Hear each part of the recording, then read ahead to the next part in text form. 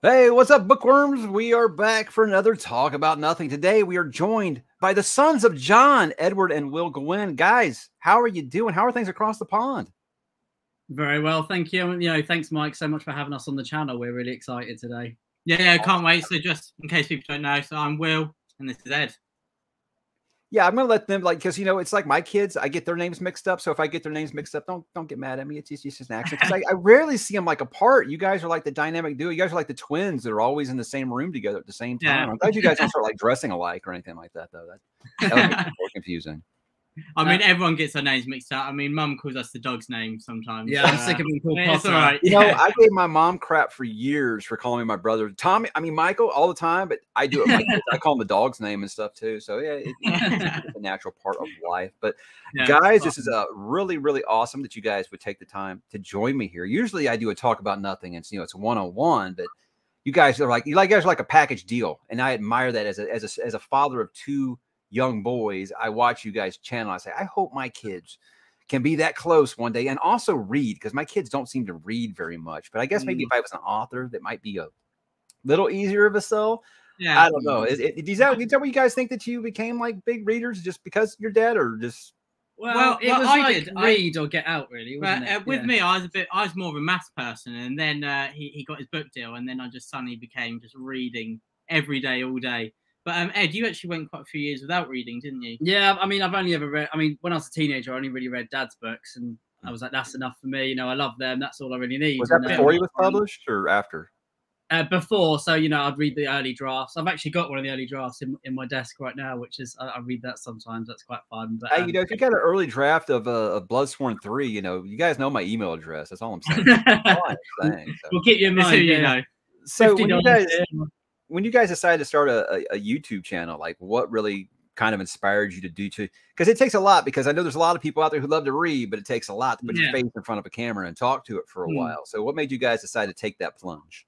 Well, we actually watched your review of The Faith and the Fallen, and we were like, this bookshelf thing looks awesome. Yeah. And then we saw some people doing like a group thing talking about The Faith and the Fallen. We thought this is something we'd really love to talk to other people about, books that we love, like Dad's books and everything else as well.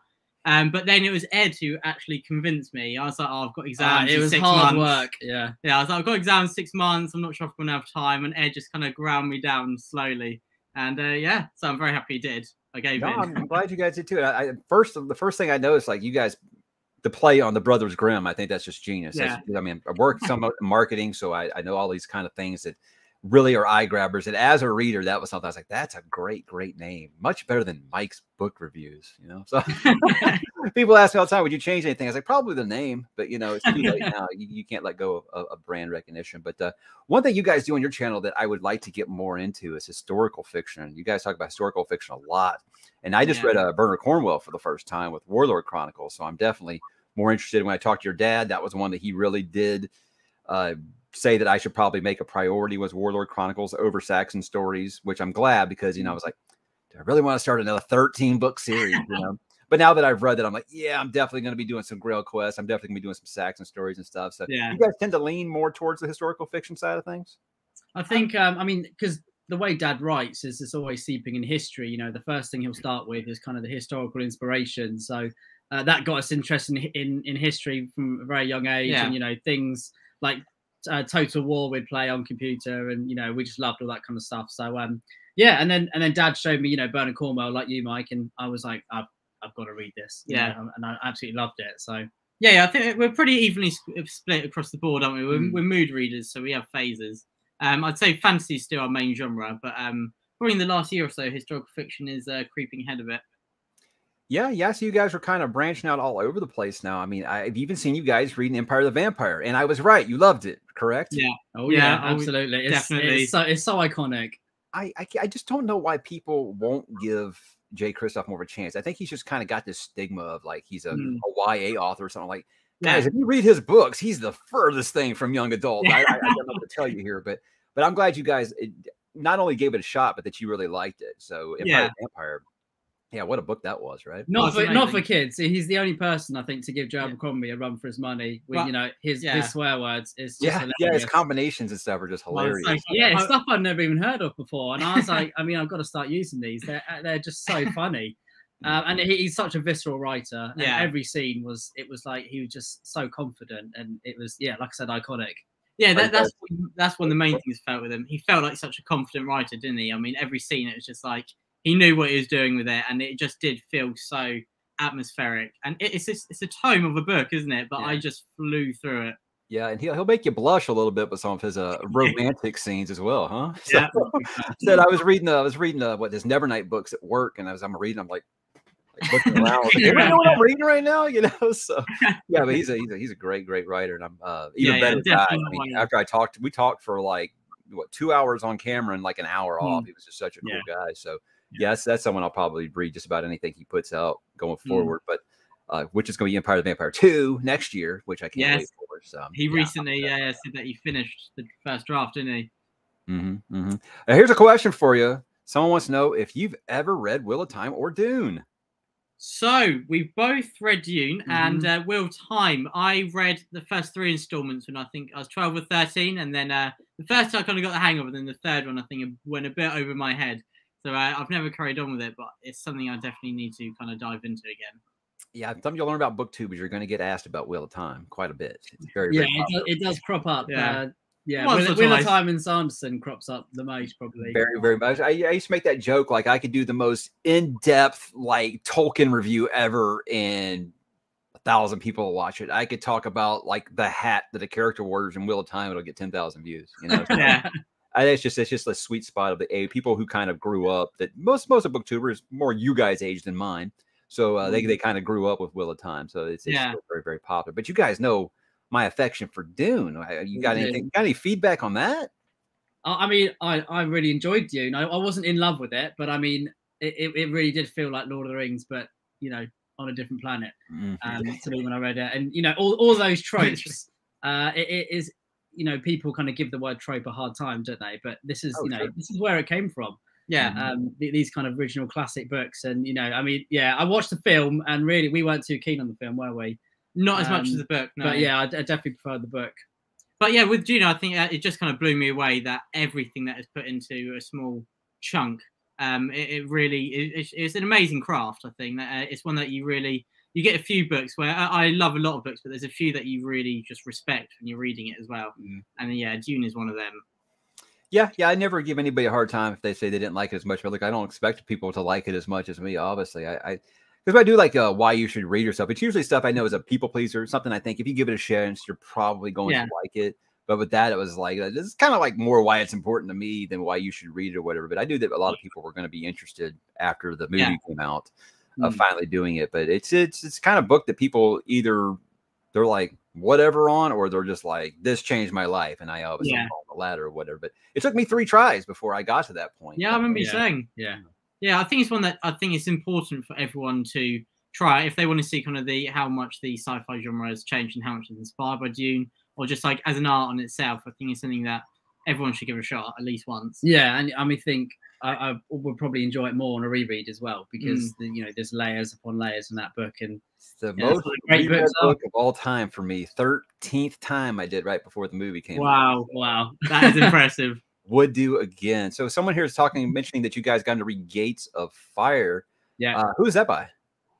Stephen Pressfield. He is a fantastic writer, and Gates of Fire is about the Battle of Thermopylae. So 300.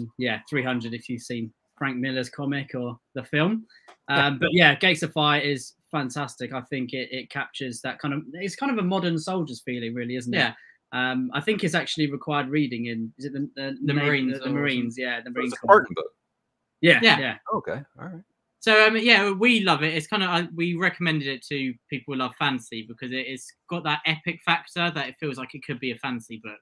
And a lot of the action is it's written so well, but it's got the kind of the brutal reality at the same time. And it's a standalone, and we love a good standalone, don't we? But as you said earlier, it's like the unicorn with fantasy. It's like you get a standalone. It's like, wow, okay, are you sure? You know, but with historical fiction, I found is like it can kind of be a time suck, because when I was reading Warlord Chronicles, I'm real big into the Arthurian legend. That's what I always kind of did stuff, but it's putting it more in like a historical records kind of way. Yeah, I found myself, okay, well, let me go research that, you know? And so it probably took me a little longer to read that than it would have, because those were just, I mean, you could just fly through that series. It's so good. But yeah, I kept like looking up these castles and stuff. Saying, like, what's this based? Okay, this is actually this and things like that. So yeah, that's something I can see being a problem with me with historical fiction. Being like, okay, well, let me like research the actual history of that, and then I now I got to read that book too. You know? So. Yeah, I find them dangerous, to be honest, because I mean, I will read something, you know, said in the Viking Age, and then I will want to, you know, I will want the clothes and the weapons, and because I do read quite impressionable. So yeah, exactly, I'm very impressionable. So if I read a book, you know, the book Gates of Fire, then I'm going to try and buy some bronze armor or something, which is very expensive. I can't hack it really, but you know, someone's got to do it. Yeah, I think you kind of get those different like categories of historical fiction. Those that the author just throws you in the deep end, thinking the reader will know of this, and they use a lot of crazy terms. And then you get some that they're a lot nicer to the reader. And I think Gates of Fire is one of them, where the terms that it does use, it explains early on in a very good and subtle way.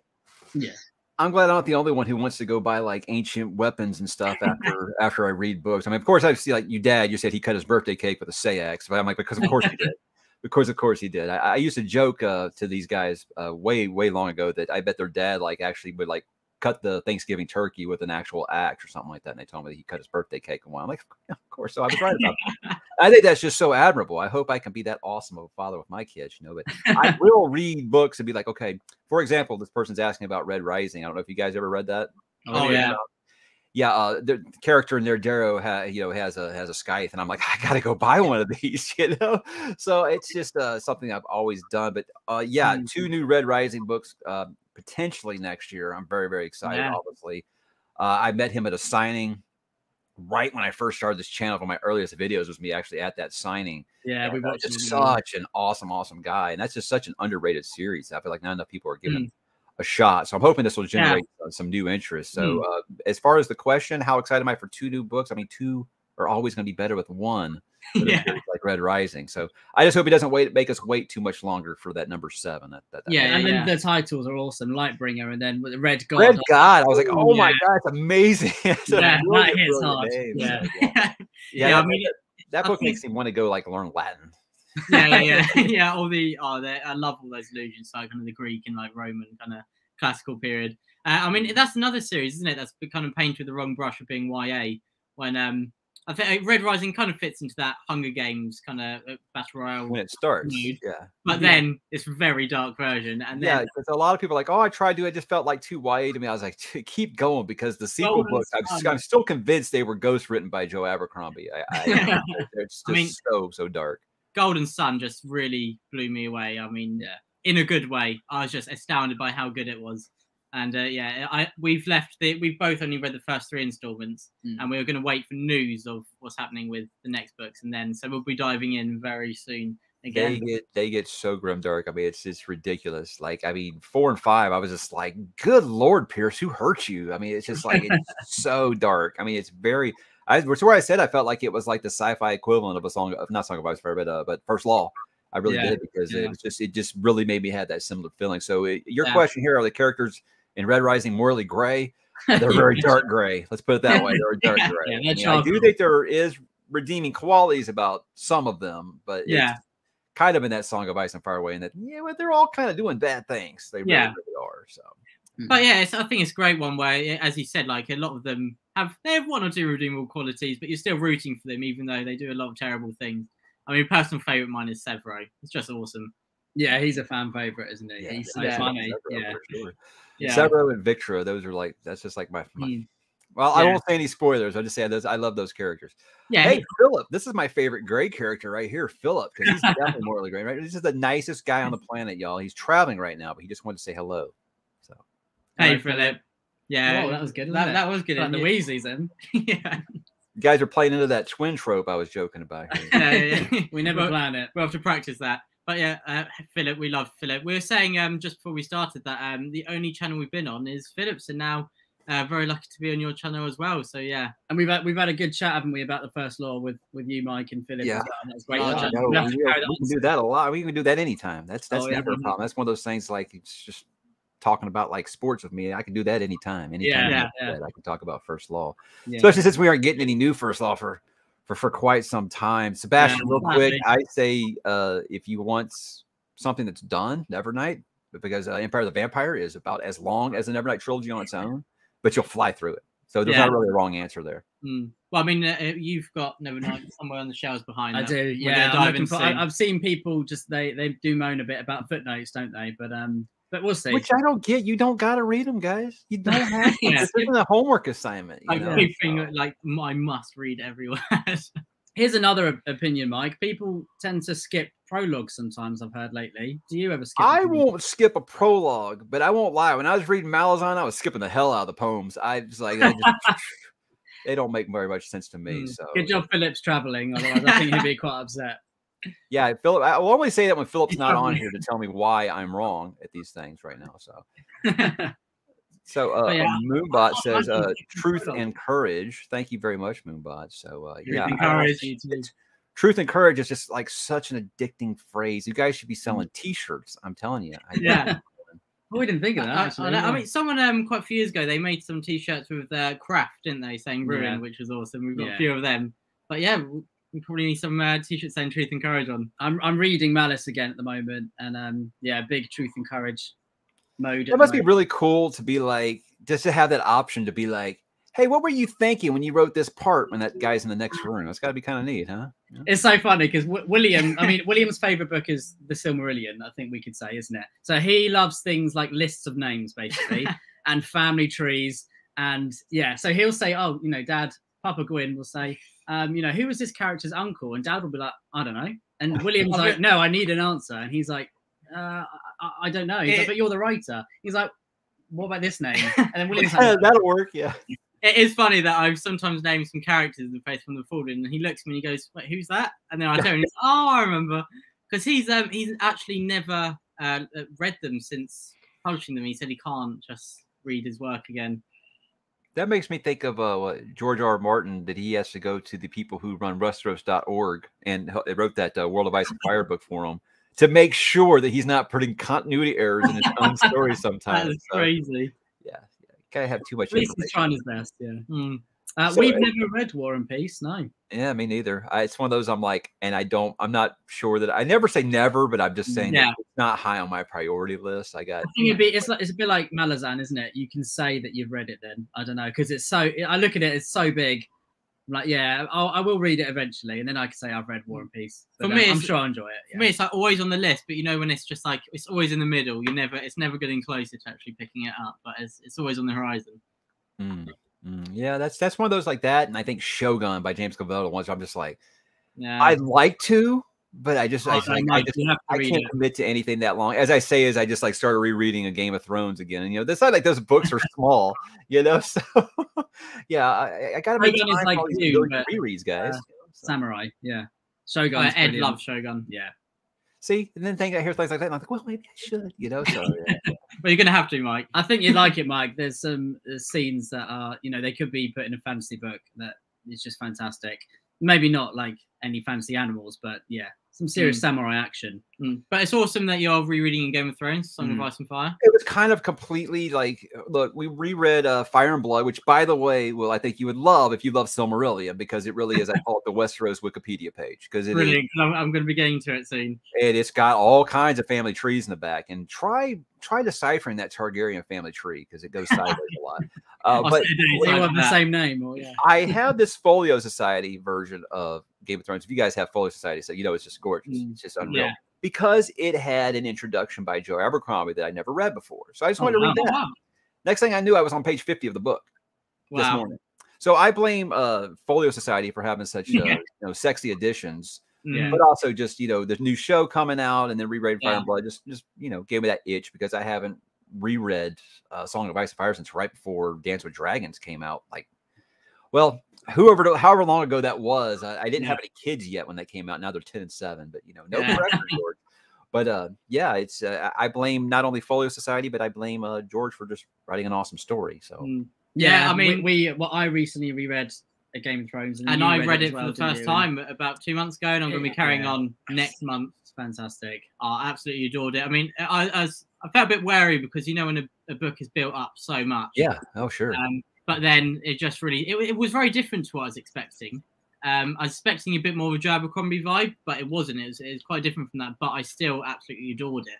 No, that first book is very much a mystery, and that's what I think I liked about it at the time.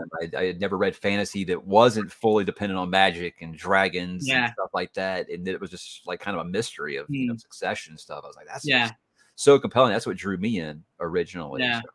Oh yeah, it's just amazing, and I've never watched the show either. So what I'm going to do, I'm going to read a book and then watch the season. And we've been watching. Yeah, I said that's what I was going to do on the reread. Is I would read a book and then I would watch the season, and that way I can stop before I get to the stuff that they made that didn't have source material with it. Yeah. Who knows? Sounds like a good plan. Yeah. Yeah. So how did you avoid that? The mass hysteria of that show? Were you too young when the show was really, really popular? Well, I watched the first episode with Mum and Dad, and then I was like, "Whoa, I'm watching this with Mum and Dad. So I can't be watching this with them." So I went off and played Skyrim for a little while, and then I watched it on my own. Oh my God! My old podcast host that I used to have before I did this, we would talk about Game of Thrones after. He was talking about it was like season 5 or 6, and this girl he was dating was like, "Do you want to stay and watch Game of Thrones?" Like, "Yeah, of course." And then she gets a text. She's like, "Oh, by the way, my parents are coming over. Is that okay?" He's like, yeah, I guess. And then he realized we're gonna be watching some really uncomfortable sex scenes with your parents the first time that I meet them. So yeah, that was a very, I couldn't even imagine. I've already said I couldn't imagine watching that with my kids, you know. Yeah. So I can't imagine watching it with somebody's parents. Yeah. I think you go so red faced that you actually can't see the screen anymore, that it's just a blur. And you're just thinking, I just wish this moment would end. And it doesn't. It just doesn't end with Game of Thrones. But yeah. It's a good series. It's a good series. Yeah, I've had a few spoilers. Like I know a few of them, but it's kind of like one of them that it was still worth reading it. And obviously, season 8, I know a few things that. That's the thing, because for me, as someone who was just fully entrenched in that world years before the show came out, it breaks my heart now when I hear people be like, "Oh, I hate the way the show ended, so I'm not even interested in reading the books," or "It's not done. I'm not reading it till it's done." Yeah, we got it's a lot of that a lot of people have been like, well, why are you going to read it when it's not finished? But I think it's one of them that I feel like I just have to. I mean, there's still everyone says there's still so many amazing moments, and they're amazing books, the ones that are out. That even though it is a huge shame that it's not finished, that is still worth reading them. Well, this person's reading your Gates of Fire book and some Joe Abercrombie, so we'd love to hear that. That is a great combination as well. Yeah, I respect you, Moonbot. Now, I knew you were going to get these questions here about Bloodsworn 3, since you guys are your dad's publicist now. Yeah. So they want to know when, maybe, if soon, maybe some kind of announcement about book 3. Basically, we just want to know about what animal is going to be on the cover, because we got like a little pool going right now. A lot of us think it's going to be a bear. Some people think it's going to be an owl. Not a sheep, like some people thought. On your dad posted a picture of a sheep the other day, and it's like, I knew it. I knew that was going to be the creature on book 3. Yeah, but well, see that nothing is finalized yet. It's still very early doors of book 3. Yeah. But yeah, so we don't know. If we did, we'd say something. But see, we want to know so much as well. Yeah, I think we're the first people who always like we need to know. But yeah, if Dad doesn't know, he doesn't know yet. So when you guys read like his draft of a book, do you ask him when's the next one coming? I mean, yeah, straight away. We're usually nagging him, aren't we? Yeah, and as he'll write kind of a batch of chapters and then send it to us, and we'll read it and kind of say what we really like. And there's nothing we ever dislike, is there? Yeah. Dad's a bit of a machine. He always puts in his first draft, which is just insane. See, I can just imagine you guys being kind of like slave drivers, where he's like, "Hey, you guys want to watch a movie?" You're like, "No, go right." Yeah, I'm gonna make dinner. I'm like, "No, it's fine. We won't eat tonight." Because he won't let us know anything that he's got planned, right? Because he wants to see our natural reactions as readers. Yeah. So whilst I understand the logic, it's quite frustrating when he's writing it, when we were like, I need to know what's going to happen. And he's like, well, you have to read it. Yeah. Well, no spoilers to anyone out there, but just let your dad know that I'm finally ready to speak to him again after the ending of book 2. Okay. Yeah, I mean, it's hard for us to forgive him. Yeah. Yeah, it's hard to talk to him sometimes. And then reading Malice, I'm looking at him thinking, sometimes I'll listen to it on my journey to work, and then I'll be crying, on the way to work. So I'm listening to these emotional scenes, even just like a conversation between two characters that are currently alive. And then later, oh, you're going to die later. And that happened to me with when the first season of Game of Thrones came out. Yeah, and a certain character that has a very, very memorable death, like first comes on screen, like that doesn't happen for like years from now, and I'm already like, my heart hurts just seeing the character. Exactly. And then I'll get home and I'm just like, he's like, "You're right, son." I can't look at you. You're this person still. And he's like, "It was like 10 years ago." I'm like, "You still did it?" And he goes, "No, I just wrote it." His answer is always, "Well, I didn't do it. I just said what happened." Yeah, I told the story. So Malazan thoughts. You got a question about Malazan? You guys done that journey yet? I've read the first 2. I tried to keep up with your read along, Mike, but I had to. I was one of those. I couldn't keep up with it. Don't feel bad. Those suckers that had to bail. Yeah. And I do plan on really starting soon, but hopefully it's when I've been convincing Ed, thinking, will he join me if I get? Well, I'm thinking that you loving the Silmarillion so much, you might like it, because there are times where it feels like I'm reading a Dungeons and Dragons manual. It's very, very dense. Yeah, I mean, you're definitely an intellectual, Will. So you would. But I feel something. You do remind me of Philip in the way that you kind of dissect things. No, I think you'd really enjoy it. Yeah, the later books especially get very philosophical. So if you were down with that, it's going to be your jam, I think. Yeah. I mean, I really enjoyed Gardens of the Moon. I thought it was, in between lots of chapters, they had kind of the best moments of fantasy that I've ever read. They were just incredible action scenes. And then, same with I can't remember, the Dead House Gates. The Chain of Dogs sequence was fantastic, but there was just too much that I just kind of didn't love. And I thought I'll carry this on another time. I will say the ending of Dead House Gates still bothers me almost 2 years later. So I'm not surprised. It's messed up. I think with Malazan, I think people follow BookTube. I think we're really lucky now that there's so much content to kind of help guide you along that if you need it. I think Library of Viking was talking about it. He said he thinks he spent more time watching videos analysing it than actually reading it. But he said that there's so much out there that it is brilliant in that way. And I think I am going to need some guidance with it. But I've actually had some people kind of hit me with the lashes, telling me to finish because they need my spoiler videos to tell them what actually happened. I'm guessing as much as you guys are on some of these things. So I got 3 left. I said I'll go back to it. I was just like, I feel like I'm going to force it if I kept going right then. And I was like, I don't want to do that, And so as far as like, when are you going to get back? When I'm ready, it's going to happen. I took a break with Wheel of Time too. It's just sometimes you need a break, Yeah. And it's one of those that they're tomes, aren't they? And you don't want to be having a terrible time as a reader. They get bigger and bigger and bigger as it goes. I mean, the mass market paperbacks are like this, man. It's insane. Yeah. It's insane. It really. If I dropped to my foot, it would break. For sure. They are a weapon. So you guys being all about Vikings and Norse sagas and stuff like that, have you checked out Vinland Saga yet? You guys read manga at all? We spoke not long ago, just before you actually said you were gonna start reading it, Mike. And we saw one of your videos that we were like, we definitely need to check this out. So we've never read any manga. I've recently gotten to some more graphic novels, which I've never really read before. But I've really loved them. I think we're going to check out Vinland Saga pretty soon. I read Vagabond, which is about Miyamoto Musashi, which is very cool samurai action. That's the one I get recommended a lot in my videos. And then when I said how much I like Vinland Saga, a lot of people have said that I would like Vagabond. It's just non-stop action, really, which is, it's really cool. And I love it. I love all, kind of samurai and Japanese mythology. So that's my the first anime I've actually watched is Vinland Saga, just because I liked it so much. But it's good. I mean, I say it very much makes me think of like if he showed you that time period on The Last Kingdom of when Uhtred was younger. I think that's what it kind of makes me think of, something like that. Oh, that's cool. Yeah. So, do you like Last Kingdom? Yeah. Who doesn't? That's what I tell people all the time. That they still whine about Game of Thrones, how it ended, whatever. Like, there are other great shows out there, guys, that will kind of scratch that itch. Last Kingdom, Vikings. Like, there's some really good shows out there that will give you those vibes if you just give them a shot, instead of just whining. But I think everybody. Okay. All right. You talk about whining. Someone's asking about the Rings of Power trailer. Who had 26 minutes on the. Okay, now I kind of want to hand this off to Will here because he's the big Silmarillion guy. Now, look, Silmarillion to me, when I read it the last time, was probably about 15, 20 years ago. A lot of it was over my head. It really, really was. So I want to say I don't have as many problems as other people do, basically because I'm not beholden to Silmarillion. However, I don't like the way that they've done the rollout, the way they've kind of just attacked fandoms and stuff like that. It just makes me just sick when that happens. Also, the trailer they released yesterday looks really good. So I'm hoping I can turn my brain off, say this is not canon, just watch it for entertainment's sake.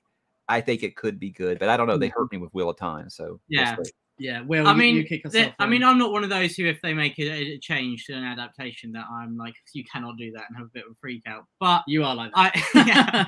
I think I've kind of just come to thinking that when I watch it, I'm gonna have to treat it as something. This isn't Tolkien. This is something different.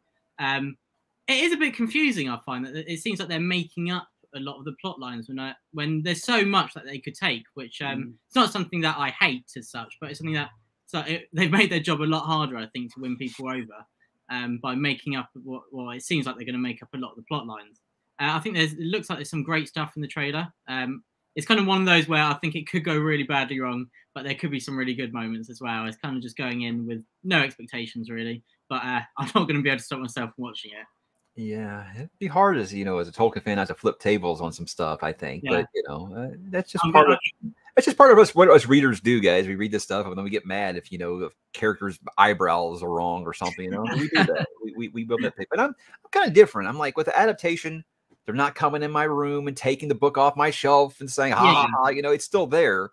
Yeah. But I'm also like, why are you adapting it if you don't want to follow the story? I mean, that's what made it great in the first place. But I mean, so many other things don't bother me, but some of the stuff on there, like namely Elrond and Galadriel, I'm like, that's not right, and that bothers me. So yeah, I mean, part of me also thinks as well is that obviously we want all these adaptations to do really well because it means there'll be more of them. Absolutely. And if people dislike them, then the viewership is going to go down. They won't make as many adaptations, which is often a worry as well, which is why sometimes I really want these things to do really well. So that's another. We want Dad's stuff published. Come on, we want to see that on the screen. I've been every time I talk about that, I will tag HBO, I will tag Hulu, I'll tag all of them. Be like, this is it. But none of them's come knocking yet, huh? I mean, what I've been doing is probably what lots of other people are doing and comparing Rings of Power and House of Dragon trailers side by side, and it House of Dragon just has this HBO feel where I trust it, and I really don't trust Rings of Power. I mean, I'm not huge on the Silmarillion, so I don't know all the backstory and all that, but I just want the acting to be good, and I want it to feel believable, like we want fantasy to be, even though it's got elves and these half-foot's that have been made up. We still want it to be. We want it to feel real. We want to love it, don't we? Yeah, that feels like they believe that no one will understand that it's Lord of the Rings if it doesn't have hobbits in it. It's like, I know. I do feel like they've sat down and they thought, okay, we need to have hobbits because people won't know it's Tolkien. We need some of these elves because these characters because they won't know it's the same unless they're in it. I'm not this big hater. I want this stuff to do good because that's the only way all these fantasy series that I love in here will ever get a shot at being adapted. I mean, I think about, because of Game of Thrones, we wouldn't have ever got Witcher. Hell, we'd probably never be getting this Rings of Power if that wasn't such a success. So I want more than just one successful fantasy series, so that way we get more of them. And the thing that HBO did so well with Game of Thrones is that kind of most of the older characters were really seasoned actors, and then all the younger characters hadn't been cast before. So they had that kind of mix where the older characters, the other actors, were kind of teaching them how to do it right. And I thought, we rewatching season 1, I think the acting for the most part is brilliant, and it just lends itself rather than feeling wooden. And watching the Rings of Power trailer, it just feels like the dialogue is wooden, and that straight away I'm already upset with it. I don't care what the Balrog looks like or anything. I just So I say, like, visually, sure, it's $500 million on one season of TV. It should look incredible. But, exactly. You can't. You can't pay for good writing, I guess. I don't know. People moan about kind of the Hobbit filter, that those films seem to have, but I don't mind too much. I just want it to be, fun, and I want it to have moments that make me feel like I'm in Middle Earth.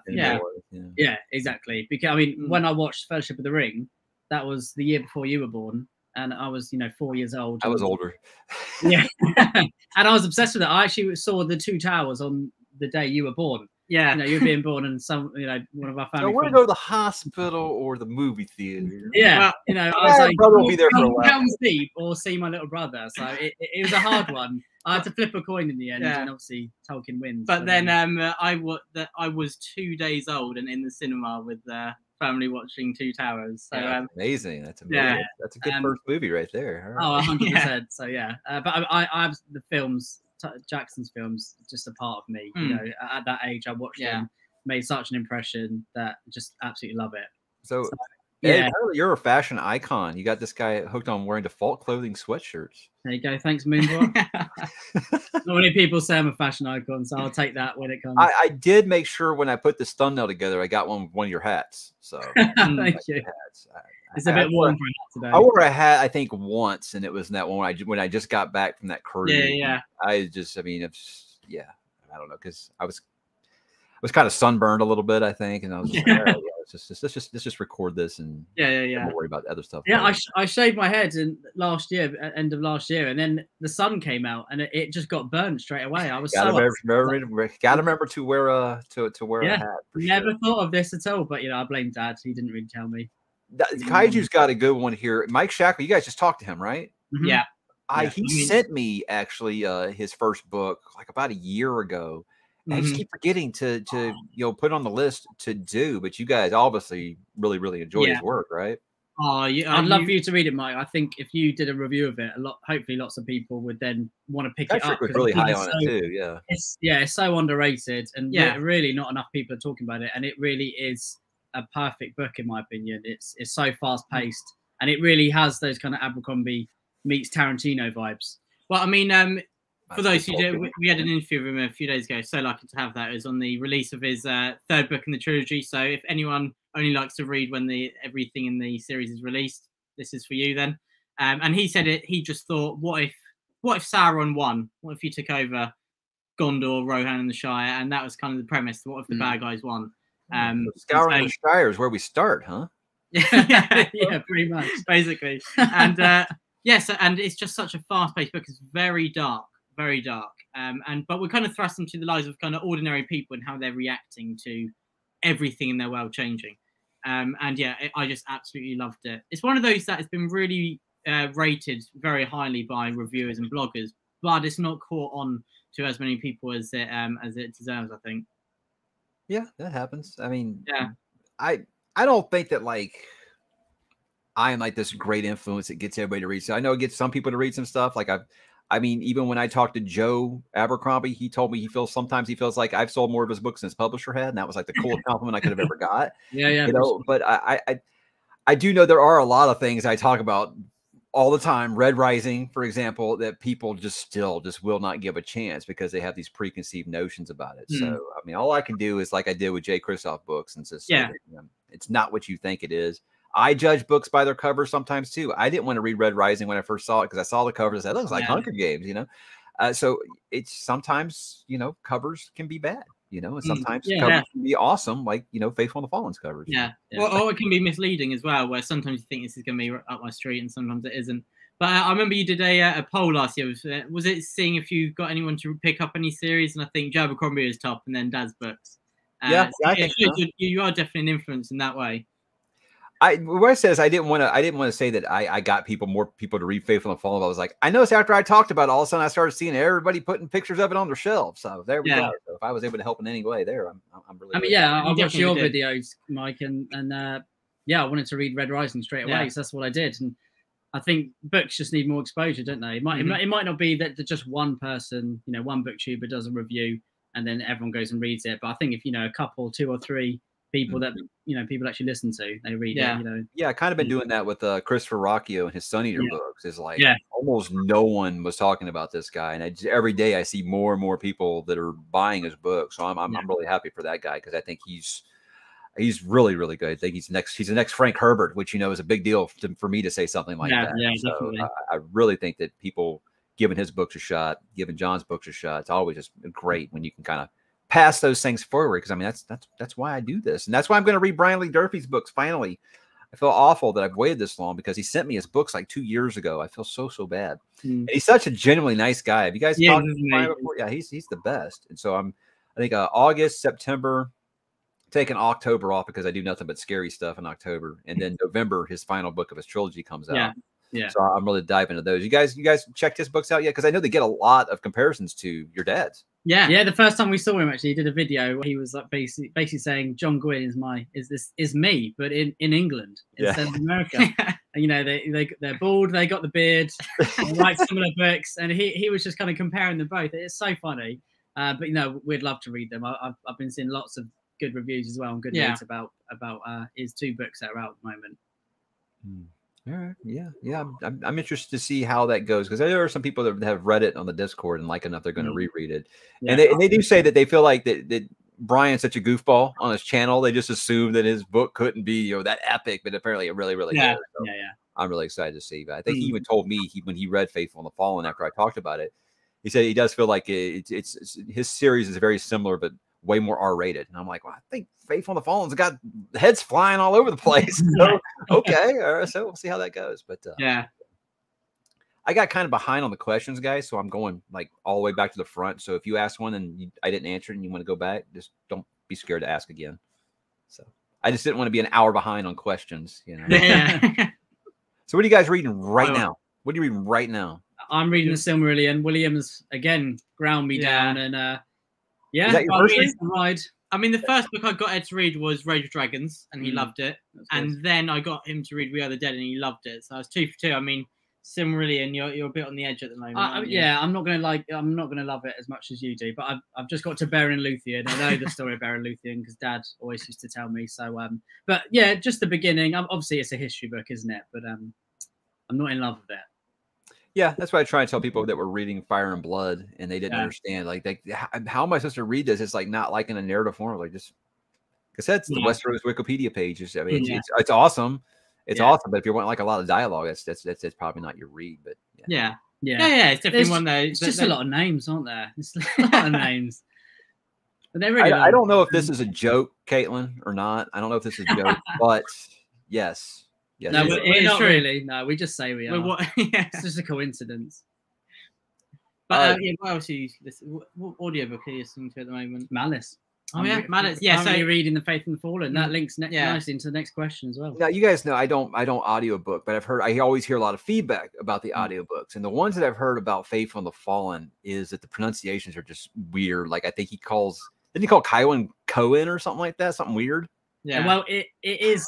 I mean, we say Kywin in our house, but that is actually how you're meant to say Cohen, because Dad takes a lot of inspiration from Welsh mythology and Irish mythology and Gaelic as well. So actually, lots of the names, especially in Arden and where Corban is as well. That's how you actually say them. Yeah, your dad used to teach, right? Yeah. But something that I've actually adopted since our discussion is he talked about, if you're going to change the pronunciation of something to a certain way, just make sure you stay consistent. So he said, if you say Cywin, you need to say Sorbin. Yeah. And I was like, wow. So when I was reading Malazan, everything I kind of used that methodology with, but I couldn't remember who half those characters were after a while anyway. So. Yeah. I haven't answered this question, but what would you guys think? Faithful and the Fallen or Bloodsworn first? Does it really matter? I say Faithful because it's done. Yeah. And it's awesome, but I don't think it can go wrong. Yeah, I think it's one of those that if you love that kind of spin on traditional fantasy, I'd go Faith and the Fallen. But if you really love that Norse stuff, then obviously go with the Bloodsworn. But they both have those elements where there's great characters, but you have people who you are rooting for. It's not grimdark as such. But yeah, read both. Yeah, I would say buy them all and then read them all. So I did that. It's so weird. Maybe you guys have the same thing. You ever have this thing where you just know that an author is going to click for you before you read anything for whatever reason? I just had the feedback I had heard from Petrick really sold me hard on when he was saying that this is the best, Stormlight and Joe Abercrombie and this. That's like my 3 favorite things. I'm like, okay, well, I got to check it out. So it was on my radar, but he really helped me push it up. But for whatever reason, I had bought. When the last Blood and Bone book came out, I bought it before I had read a single thing, but I had all these books. And I'm like, all right, well, I'm going to read that next year. And then I was like, you know what? Right when I finished Wheel of Time, I started Malice, and I read like 200 pages in the first day. And I was like, yeah, I think I'm going to be okay with this. So. Yeah. I mean, we love to hear that. Like, I remember you showing them all on your shelf when you'd only read Malice. We were all sitting there in the living room with YouTube on the TV, and we were like, we really like this guy. I'm glad that worked out. Yeah, because I've said that there's not a lot of fantasy. I'd say that all the time people are like, you ever going to reread Wheel of Time? I'm like, no, no, it's too long. I'm too old. I started too late. I've got so much stuff that I want to read that I'll never be able to finish before I die. Yeah. Why am I going to stop and waste all that time to reread 14 books again? But I said, but I will reread Faithful and the Fallen again. Yeah. You know, I mean, you get those different books, and that there's some huge books that, like Faithful and the Fallen and Empire of the Vampire, that are very fast paced, aren't they? And you can just kind of blitz through. But there's also some that I'd say you couldn't like. I've only read The Way of Kings by Brandon Sanderson, and I really enjoyed it, but I couldn't read like 300 pages in one go.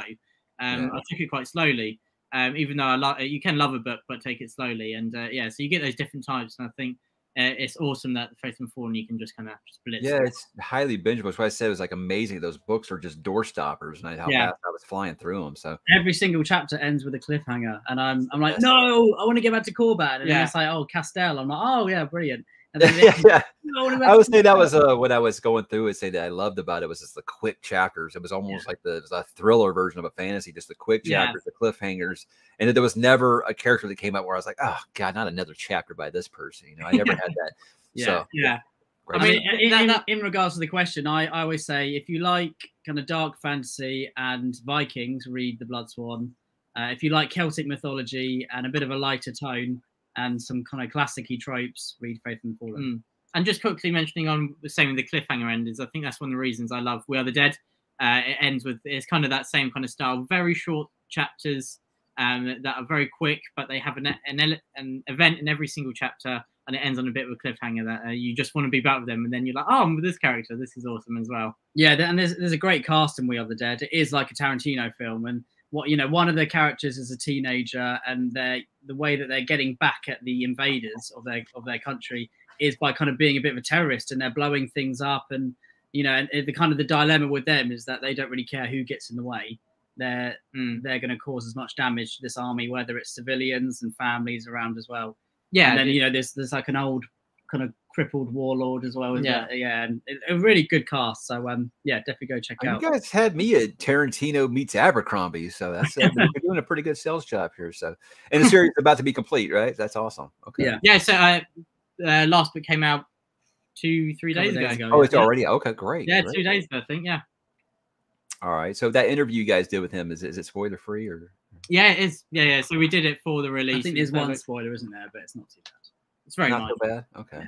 Yeah, real quick, reading off grid here, your question about Fire and Blood. I wouldn't say skim it, but here's the thing: is just read the section called "The Dance of Dragons." That's what the show is based off of. If you want to know what's going to happen on the show. Okay.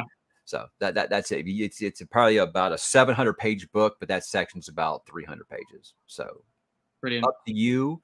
I think you'll enjoy it if you give it a shot, and it leaves so much because it's told from the viewpoint of a maester who admits he's biased. So it could be unreliable narrators. So that to me, I was like, that has got to be the best thing for a showrunner to be like, hey, if we make a tiny change, they can't get mad because they can say, hey, history is written by liars, So they can plaster that everywhere. Yeah.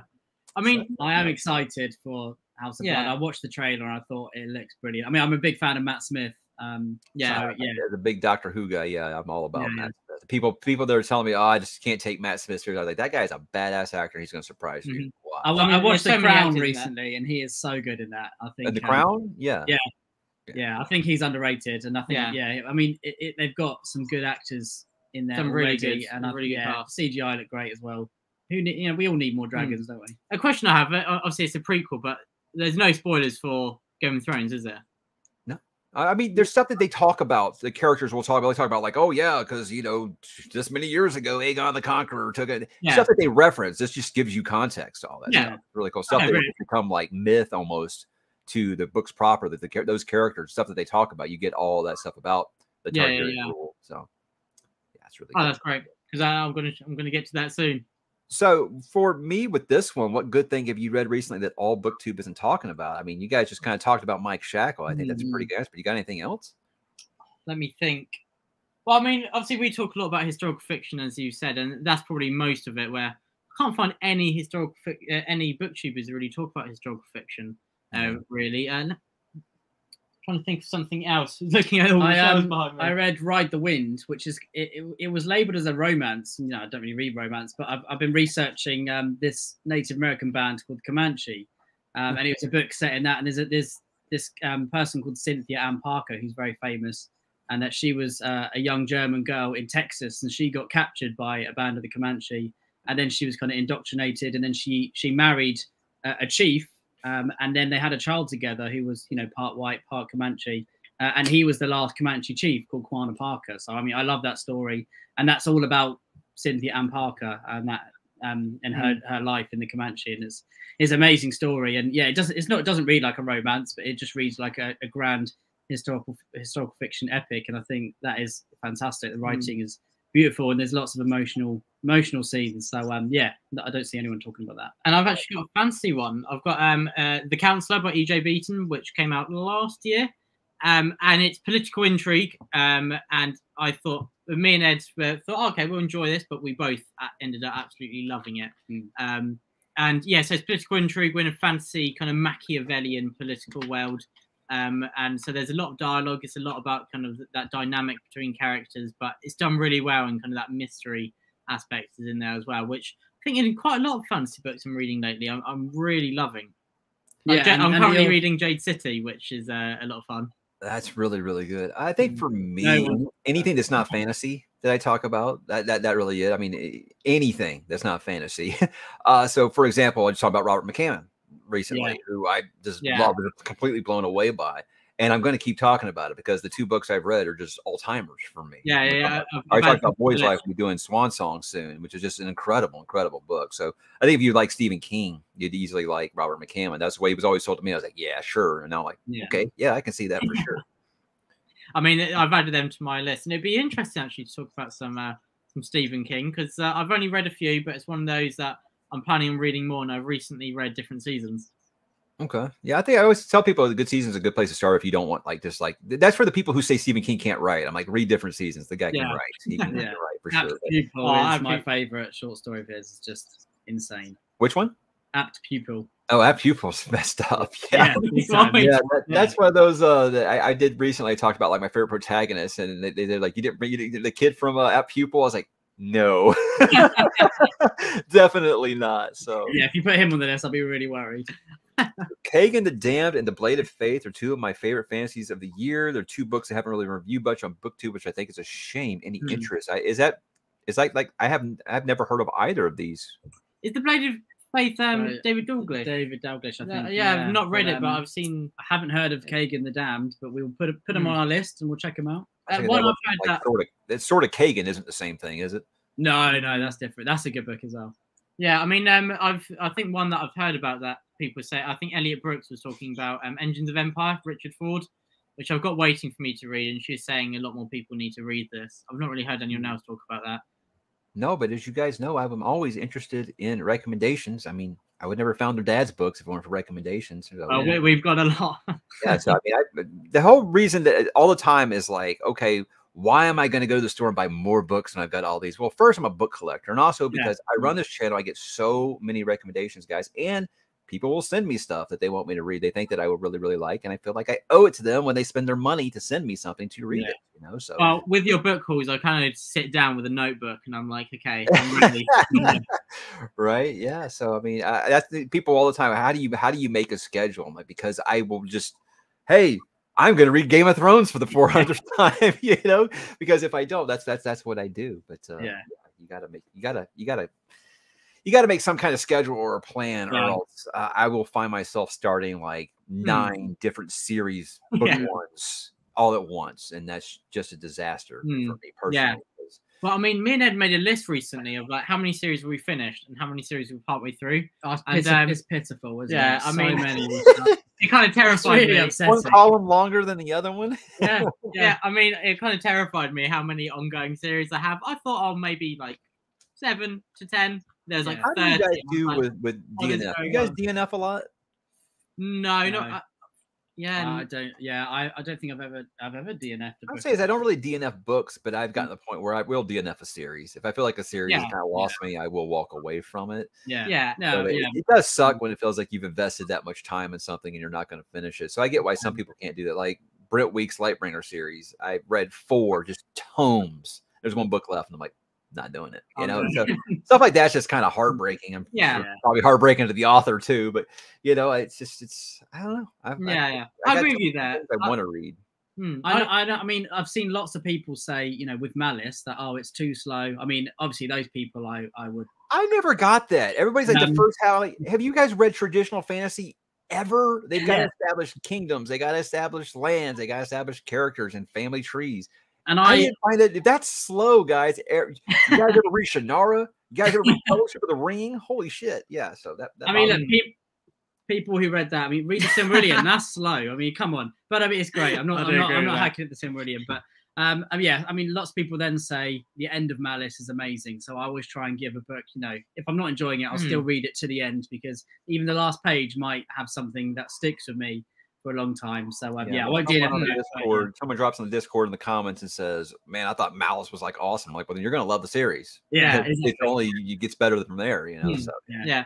I mean, with the DNF question, I think I won't DNF, but sometimes if I'm really not enjoying a read, I will skim read. I can think of 3 books I've DNF'd in like the last decade, probably. I just did one recently, that Remembrance of Earth's Past. Like, yeah, this isn't for me. Definitely not for me. So that was really just like, yeah, I know this isn't going to be. Yeah, few and far between. Yeah. I mean, I was quite close with In the Name of the Rose, which is kind of like a medieval, like kind of crime thriller. I thought I'd really love it, but I got about halfway through and I was like, this is way too dry, and there's not really anything going on. But I was close to DNFing, but I kind of pushed through. Yeah, it didn't really reap the rewards, but I'm glad. Like, it'd be one of those that it would just be in the back of my mind, thinking, what if it was amazing? I read Last of the Mohicans, and I just hate reading it by the end. Oh, like right now, I was reading that Codex Solaris series by Jim Butcher, and I was like, I'm just not caring for it. And I've got that feeling that, you know, the people who quit watching Breaking Bad right before it, like an episode before it got amazing, that's what I'm worried about with stuff like that. What if it's like the next chapters when it pops off? You know, that's always my worry about quitting a series. Yeah. Problems of being a reader. Yeah, you got FOMO, fear of missing out. Then you just don't want to get that. Thomas, my advice on Wheel of Time: take breaks. Don't listen to people tell you got to read them all in a row.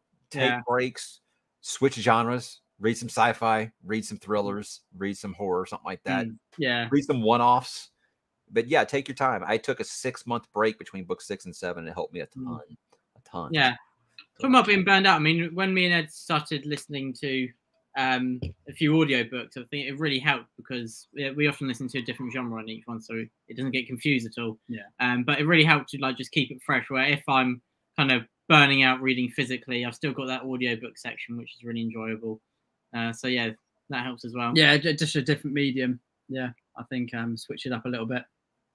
See this? Faithful in the Fallen on a weekend. Oh yeah, what's about? Yeah, well done, Sarah Reeds. Because you're talking about like 3,000 pages here. Yeah, that's impressive. Yeah.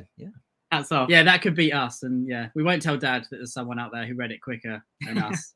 But we still respect you. Yeah. I'm not sure if this is real or not. Best booktubers are you 3. I'm assuming us 3 here. James Testicles, who I've never heard of, Jumbo Nuts, and Jake Bishop. But I would just say, you know, Jake's the dude, and obviously the brothers here are awesome. I don't know about Jumbo Nutsack, but I am honored to be put in such prestigious company. I really am. Yeah, thank you very much. Yeah, thank you. James Testicles is pretty good guy. So that's a real channel. This isn't a joke. I imagine it's Jimmy Nuts, but oh, okay. All right. That makes sense then. I'm like, I mean, I love Library of Alexandria. His energy is just brilliant. He's so funny. And Philip is just Philip's brilliant. Sarah Reeds as well. There's so many out there that we love. Of course, Jimmy Nuts is, Jimmy Nuts made me want to read Game of Thrones again as well. He did some really good videos. Yeah. And Run with the Eldlings. Yeah, I mean, I haven't been able to watch BookTube properly for a little while. Just work's been mad, but yeah, I do love it. See, spreading the gospel of Faithful in the Fallen here. I love to hear it. We do as well. As well. We owe you a lot of money, Mike. we owe you a few pints. Look, I'll always say, all I want to do is pass on the good word, but I would also cash the check. That's all I'm saying. So people all the time, you don't understand how many people, because me and Madison, when we were talking about the Wheel of Time show, we were trying to stay positive about the beginning, because I like to stay positive on the channel. You have no idea how many people thought that I was on Amazon's payroll because I did that and I did Kindle videos. And I'm like, you know what? I probably sold 1,000 Kindles for those assholes, and I've never seen a cent. So they wouldn't even send me a demo unit Yeah. for that review. So I'm not taking any money from Amazon. Give me a break. You do a video next of you, outside a new mansion you've just bought and driving Lamborghini or something. Yeah. No, I'm not part of Amazon, Yeah, like when I bought a new car earlier this year, people are like, "Oh, that BookTube money's paying off." I'm like, "No, business school is paying off. Not BookTube money is I get a lovely car as well, Mike. A lovely car." So maybe people who have a much more successful channel than me are doing that, but yeah, no, my real job is doing stuff like that. So. Yeah. You guys are reading Star Wars books? Are you guys into Star Wars at all? Yeah, so I've read so we played the old game Knights of the Old Republic, so I've read Knights of the Old Republic, yeah, I've read Revan, and that's the only book I've read Star Wars wise. Well, as long as you guys are staying away from the Disney canon, then it's got the Mike stamp of approval. So you stick with that original canon, I think. Yeah, I mean, I'm burned out with Disney, Star Wars, and Marvel as well. I just need to take a break. I mean, I love the prequels; they're great. I was brought up in a time when the sequels were, I enjoyed them as a child. If I watch them now, I'd probably hate them. But I love Ewan McGregor, so Oh, you mean the prequel? Yeah. The thing is, like, the sequels humbled me on that. It's like, as someone who grew up with the original trilogy, I had all these problems with the prequels, and then the sequels came out. I was like, well, it could always be worse, I love the prequels. It actually vindicated the prequels to my generation of, at least it still felt like Star Wars. Yeah. There's always that. But I really enjoyed the Force Awakens. Is that the first one? Yeah. And then the second movie even broke that one. So and then it really goes downhill, and it's just. I mean, we were sitting as a family in the cinema watching the last of that trilogy, and we were just laughing at it. Like, this is even mum who falls asleep in every film in the cinema. She'll eat the nachos and then she'll just snore for the rest of the film. Even she woke up and she was laughing like, this is ridiculous. I mean, it's the first film Ed ever fell asleep to at the cinema. I did fall asleep. Yeah, I don't fall asleep. So but it says it all. But The Force Awakens, I thought that did a really good job of like paying homage to the originals, but it had its own stuff as well. Just the music's great. The music's yeah. Those movies didn't deserve John Williams scores. That's no way. It's a shame. But as for the question, Faye the Jedi, probably someday I'd probably like to reread New Jedi Order again, just because I was reading those when they were coming out, like originally and stuff. So I sometimes I use this phrase that people think is like an elitist, and it's not the way that I mean it. I'm saying that, like, I feel like sometimes with Song of Ice and Fire and also Star Wars EU stuff, it's like I feel like I've forgotten more stuff than a lot of people ever know. I don't mean that as like a humble brag. I'm just being like, I knew a lot and I don't remember a lot of it now. So that's what I mean by that. So I would revisit some of those Star Wars books before I got, because I go into Fate of the Jedi, and I'd be like, who the hell are these people? I probably do that. So I never say never. I think with the time I was ready to read, I was like, okay, I got a little behind on it. I'll just wait for it to be complete. It's almost complete. I'll wait. And then we got the news about that they were wiping out the EU canon. It wasn't a thing, and it broke my heart. So I didn't ever read them. Yeah. But I mean, I watched your video when you're saying where to start with the Star Wars reading, and so I've made a few notes there. And it's another one of those. The TBR part's just endless, isn't it? It is, yeah. That's what I said. Problem to have. One thing that I'm never going to run out of is things to read, guys. So that's what like, well, how can you go get more books? Like, I'm never going to stop reading, And, who cares if I don't have room for them anymore? Sometimes I wish I only enjoyed one genre because I could get through a lot more books then. But when you want to read historical fiction and other things like that, and literary fiction, it just goes on forever. But also, I think it's taught me a few skills. Like, I have mastered the art of making the most of shelf space now to fit, because I've got piles of books around the sides that I've just been looking, thinking. I think that before I started this channel, and I still had enough space to like front face books. Now I got them stacked on floor. So it's must feel like the good old days. Yes, Sarah, I'll be reading Fairy Tale by Stephen King the day it comes out. You better believe it. I think we will as well. King and Abercrombie always skip to the front of the line, And if George ever puts out another book in Song of Ice and Fire, that will be I'm calling in sick to work for a couple of days to read that. But I mean, I read I'd only read Salem's Lot, and then later came out, and I just thought, okay, I'm just going to try this, and I loved it. I thought it was fantastic. I read that on release day. Absolutely brilliant. I just really loved that, and then since then I need to read more. I've read different seasons. I'm going to read Carrie soon, and definitely Fairy. Oh, I've read Gunslinger book 1, which I didn't quite click with, but it's quite a few people. A lot of people are iffy on Gunslinger. It's a prologue. It really is. Yeah, a lot of people said try book 2 first to see how you really feel about it, because a lot of people fall in love with the series then. So you guys read Count of Monte Cristo? No, that shames me. I would love to. I know that's a bit of a hefty book as well, isn't it? That's one of those. It's like as long as like Shogun or something. I say if you got the time, do it. It's worth it. I read it. I read it in high school and realized that I had read the abridged version. So right after high school, I got the unabridged version, which is just massive. But I was like, that book has at least like 200 plot twists in it. It's amazing how much is in that book. So I think that every revenge story after that has used that as a template, and I just think it's amazing. It's timeless and it's crazy. It's like 200 something years old, and it's still very relevant. There's some people reading it. That we have a classic read along channel on the Discord, and people are reading that one right now. But they're taking 2 months to read it because it's just so damn big. But does Best Served Cold take much from Count of Monte Cristo? I think so. I said what's Best Served Cold. I said felt like if Joe Abercrombie wrote a much more condensed version of Count of Monte Cristo. But God, I love Best Served Cold. It's so fun. Yeah. I'm a Nicomo Casca. I love Nicomo Casca in the original books, and I always I wish we'd get more. So when that book came out, it gave me exactly what I wanted. Oh, there's some great characters. Friendly is awesome. You know us. We could talk First Law for days. Hey, don't you talk shit about his dice. That is some good advice. Only Joe could come up with something like that. I mean, apologize to my dice. Apologize to my dice. Yeah. That scene in the house of Cardotti is just fantastic. So having an author as a dad, how does that affect the way you read his work? Is it more or less enjoyable, or are you more or less critical? I think it's quite weird because often when we just see him, it's like, Dad, Papa Gwynne. And then we read these books and we're like, oh my word, this is like amazing. And people, and then when on BookTube, people are like, oh my God, I love your dad's books, and they've really helped me in like difficult time, or they've changed, they've got me back into reading. It is quite surreal in that way, thinking, oh, that's Dad, and we're really proud of him. And I think it makes it a lot more enjoyable because, as we said earlier, any questions I've got, I can just go and ask him straight away. Yeah, it's really nice. Like I said, I've become like friends with Christopher Rocchio, and it was really nice reading his most recent release. Having a straight line to ask him, "Hey, what did you mean by this?" That's really cool. That's about the only. You get the ends, but I always try from page 1. I try and be critical, and then by page 2, I'm like, "This is amazing," and then I've completely forgotten to be critical. I mean, I mean, there's things sometimes I like. Can you include this? But Dad's like, "You're too Disney," because I always. That's why I love the beginning of Malice so much when everyone's smiling, because it gets to page 550 in Malice, and then no one smiles again. Dude, I started reading Bloodsworn, and I was like, okay, this is John. This is old vicious Penn, as I call him here. He's going to take these characters away from you. Don't fall in love with them. Yeah. Can't help it. I mean, in Ruin, I think, no spoilers, but Ed was about halfway through 2/3 of the first draft, and he came out, and he was like, this is awesome. I'm loving this.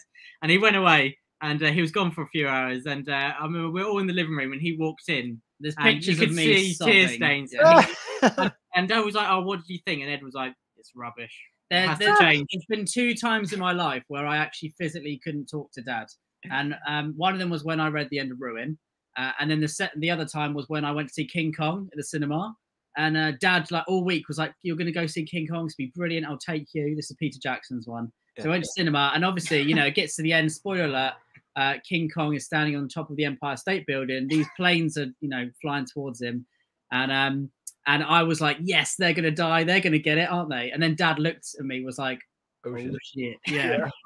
He's not going to be happy. And then obviously the only person I could blame for taking me to see such a horrible, disgusting film was Dad. So I cry. I love King Kong so much. I actually have a toy of, hang on.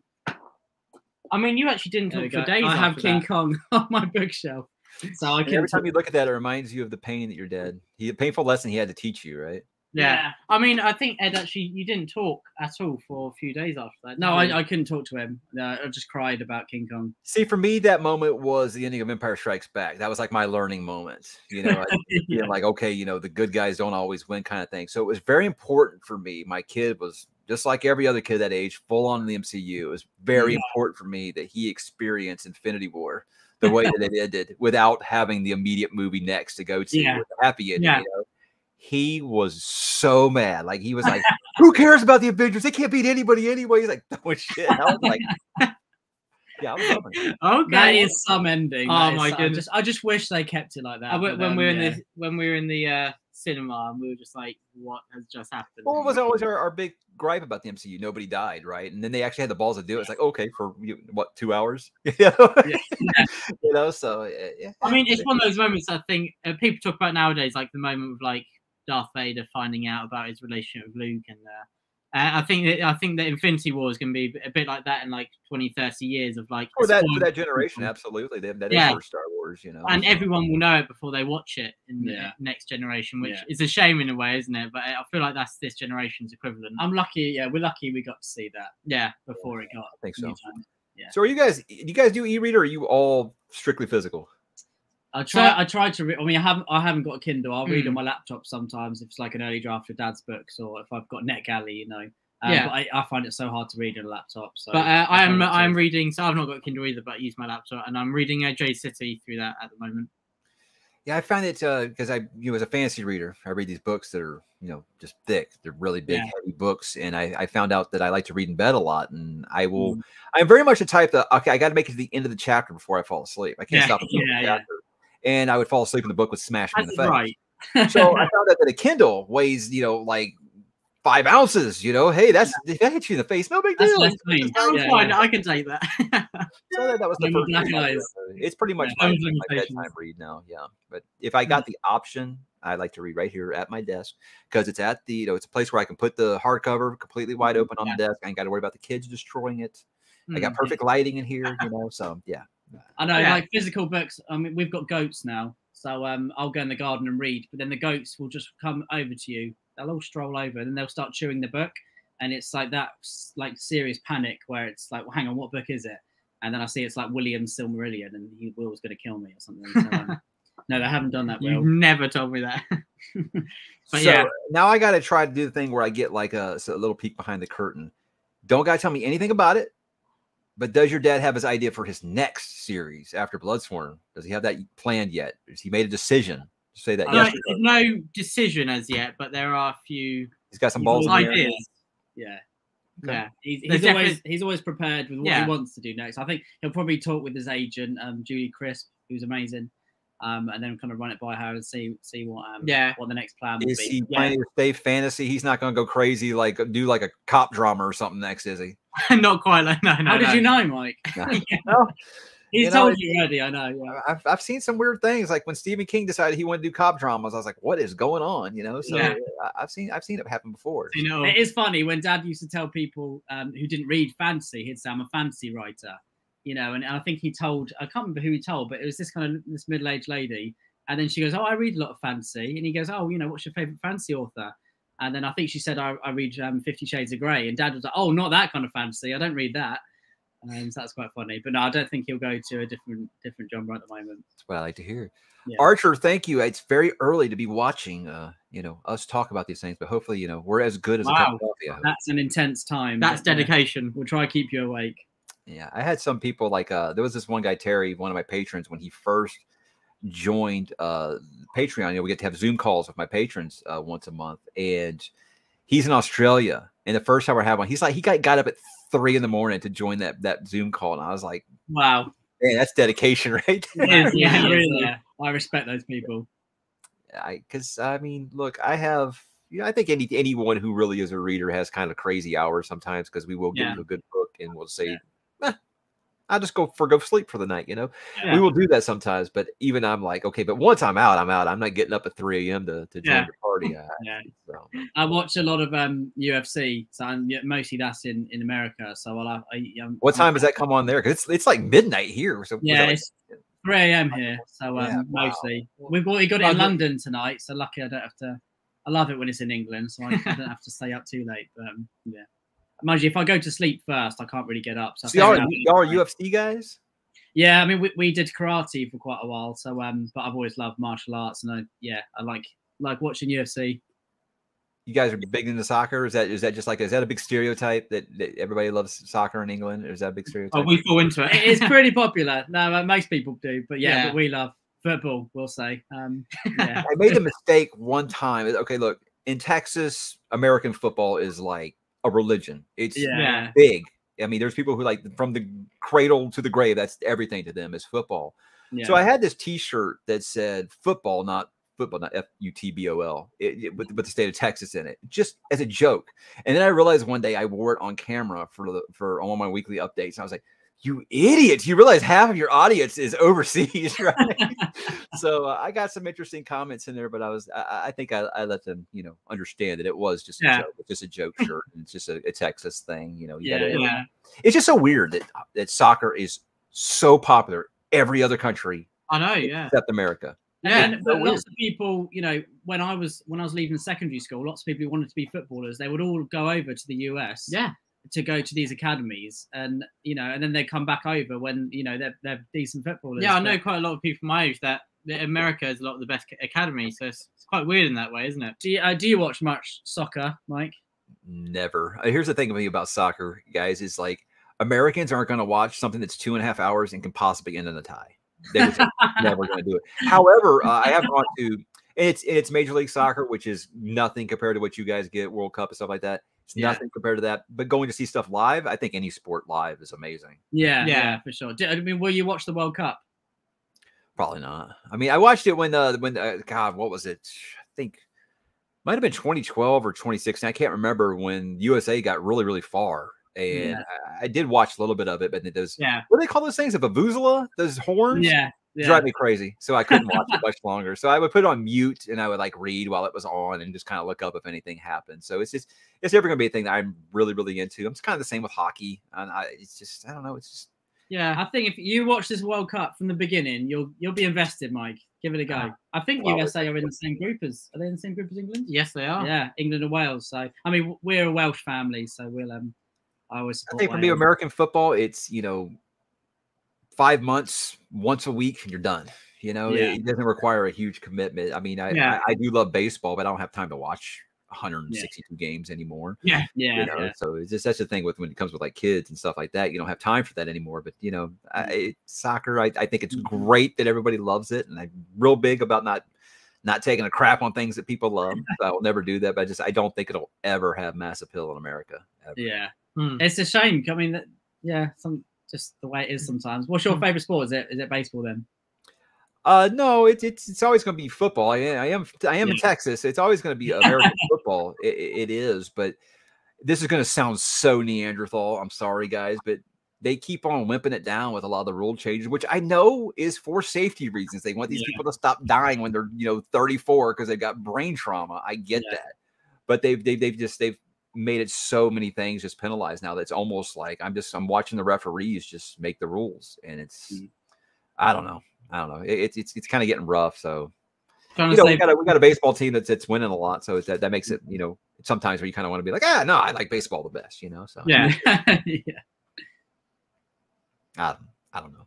You guys got any American sports over there? NBA, NFL, MLE? Nothing? No, not really. I mean, we'll watch boxing, but that's in America. That's as far as it goes, really. But not too much else. We watch tennis, US Open.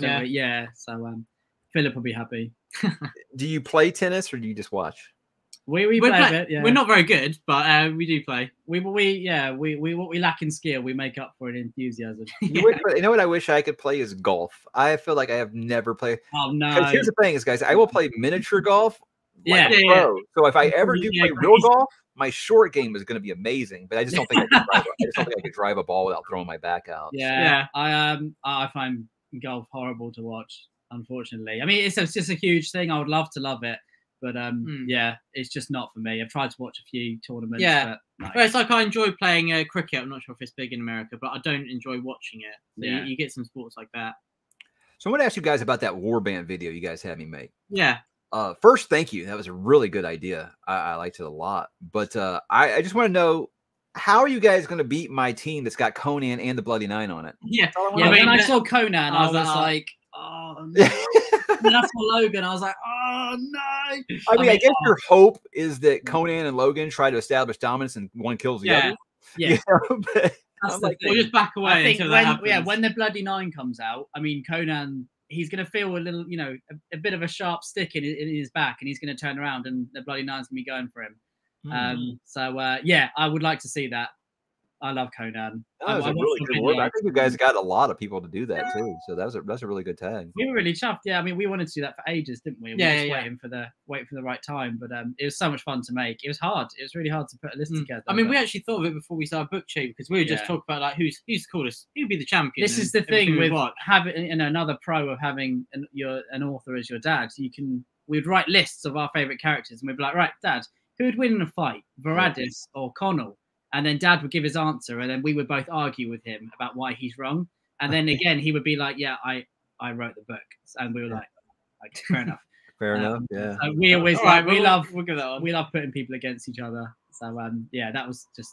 I mean, the answer is Macklin. Macklin would beat anybody. I mean, I agree. Yeah. I think I saw a comment earlier saying, "Who would you rather have on your side, Orca or Macklin?" That's a hard one. If I was Orca's son, then Orca. I'm gonna go really, really nerdy on you guys here. There was a show called Stargate. You guys ever hear of that? I've heard of it. Yeah, I've heard of it. Okay, well, they had a really, really just an awesome. It's actually the guy who voices Kratos on the God of War games, Christopher Jones. Yeah. But he was a real popular character called Teal, big dude. And then Jason Momoa's character on Stargate Atlantis, Ronan. These characters are like badass. And they had a crossover episode. Yeah. Where these two just decide to spar.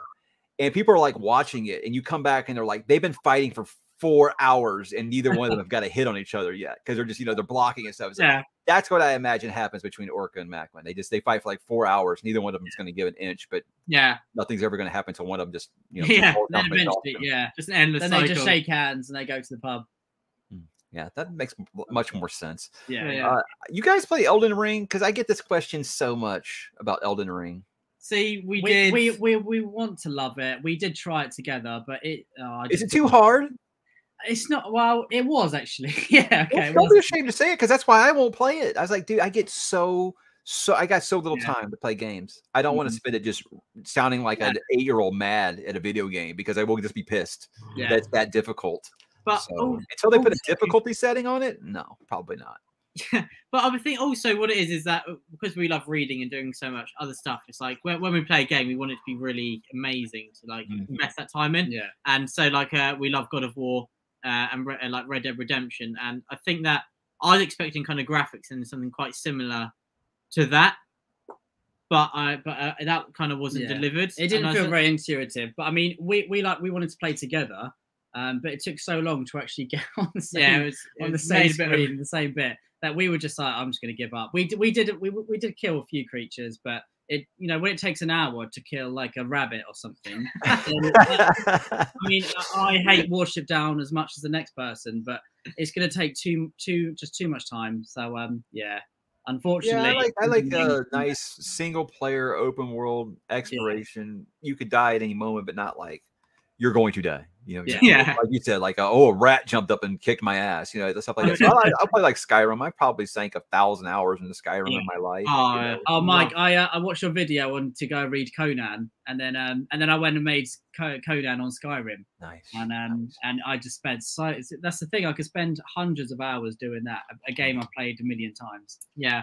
But yeah, Elden Ring. I'm sorry. It had to go. I mean, it was satisfying when I killed something in Elden Ring. Oh yeah, but then you just go around the corner. There's 3 more of them. Yeah, I've been playing Assassin's Creed Valhalla, and you just get to do Viking raids, so I could just do that all day. Yeah, it's an open world with Viking raids. I still haven't played that. I think my historical nerdiness would be triggered. I think if I played something, so sometimes I get upset with The Last Kingdom. Like they have swords in their back, and I try and pull it in. It's probably what you're going to be like watching the Rings of Power, really. Yeah, but see, with that sort of stuff, it doesn't really bother me. Yeah, but I mean that's why I like. There are some things like that. Like I talk about with Christopher Rocchio, we were talking about Vikings, the show, and he was saying like he couldn't watch it because of the historical inaccuracies. I was like, how do you know this is all like they don't have like a recorded history? He's like, no, I'm talking about like the clothing. They wouldn't wear that shit.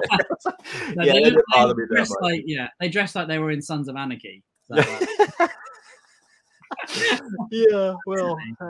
Died about as quick as everybody on Sons of Anarchy too, but I think with that show it was more about the performances, whereas Last Kingdom I feel like is a little more authentic, so I love both those shows, but I do enjoy them as well. I think that what was the season of The Last Kingdom that was just one of my favorite seasons ever. It might be season 3. I think it was just so well done. Yeah, I tell everybody as like they would say like, it's shaky that first year. You know, they didn't have as big of a budget. It's like second year much better. I was like, season 3, I said, is on par with Game of Thrones. It really is. So every episode, Uhtred and Alfred in that season, it's just incredible. How they didn't win every award. That's beyond. I hated characters. I love characters. I mean, Uhtred is the main character. I think the actor does an incredible job, doesn't he? Yeah. I remember at first, like my wife was like, I just can't get used to his accent. It's so weird. But now I find her walking around the house being like, what do you think you are doing? I was like, yeah, it's addicting. It's addicting. There we go. Mike, you should do audiobooks, Mike, I reckon. I can't listen to them, but I always said I would love to work for Audible if they would set up a studio in my house, because I'm not moving to California to record audiobooks. But, hey. Yeah, I think a lot of narrators actually go to a studio to record it, don't they? Yeah. Well, if we ever write a book, Mike, we'll hire you as our narrator. How's that sound? I make sure that I pronounce Kywin right. Hey, Cohen, come on. Cohen. Yeah, so there's lots of games that I would like to play, like Middle Earth, Shadow of Mordor. I did love Shadow of Mordor. Yeah. There's lots of games I'd like to play. It's just I think when I just kind of around 2015 or so, where I just made the books my primary form of entertainment, I always said, I think I got enough time for 3 hobbies. Those are books, TV, or video games. And I was like, I only have enough time to do 2 of those. So books is always going to be there.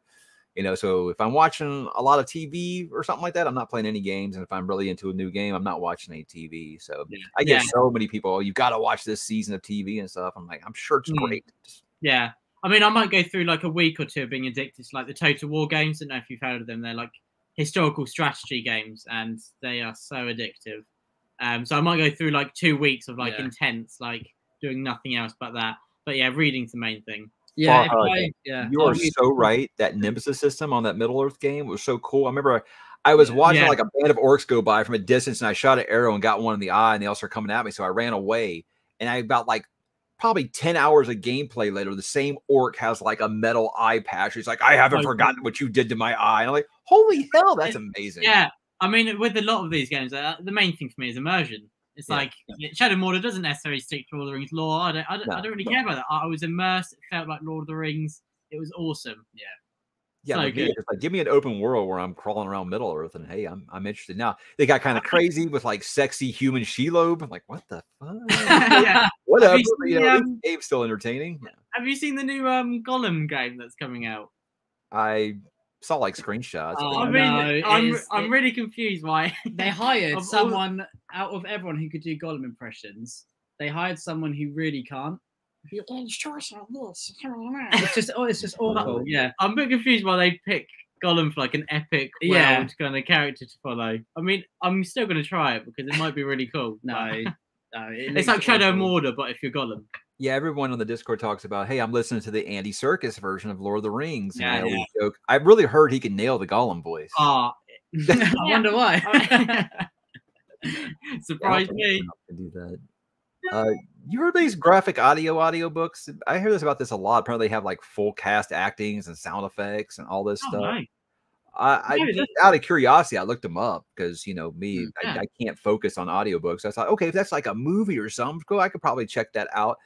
Dude, they're like $150 a book. Wow, yeah. So, I mean, there's a few audiobooks that have got like 3 or 4 narrators. Yeah. But yeah, never heard of that. I mean, you better really love that book. Don't do that to a book. Don't spend right. I think the only one is like I listen to like the sample. When people talk about an audiobook a lot, I will go and listen to the samples just because to see what they're talking about. Yeah. And I think the one for Doom was pretty cool because they have like a full cast for that. That's really neat. They had like 7 different actors. Yeah, I think people who aren't into audiobook, I think that trying it with something that you've read before is pretty cool. Like I think Philip Chase, he'd never listened to audiobook, but he tried Lord of the Rings, and he's loved that because he knows what they're about, and it's just getting that kind of different aspects on it. Philip's just on a different level when it comes to reading. Because everybody's like, "Oh, Mike, you read so fast." Like Philip read Malazan and all of the spin-off books in like a year. Philip's got me whipped, you guys. Okay, so that guy has. I mean, the discipline that takes as well. And he's a busy guy as well. So So and he doesn't just whiz through them as well. He knows everything that happens in them as well. So whenever I recommend a book to Philip, here's the thing. I kind of feel like recommending like a Dresden Files. I love Dresden Files. I love it, right? But I'm like with Philip, I feel like I I got to do something like I would be like smoking a pipe and, you know, wearing like an evening jacket to recommend to Philip. You know, so. Yeah. I love when you pretended to be Philip on your channel and you wore the blazer. Yeah, that was fun. That was Welcome to the best of he got me back pretty good, but it's okay. Yeah, I was hoping he would do a thing where he would be like drinking coffee and wearing like a Grateful Dead T-shirt or something. That's what I was trying to get him to do. You know, it's like a clap back. Yeah, it got me so much worse than that. So, but we don't talk about that because I don't want people to look for that video.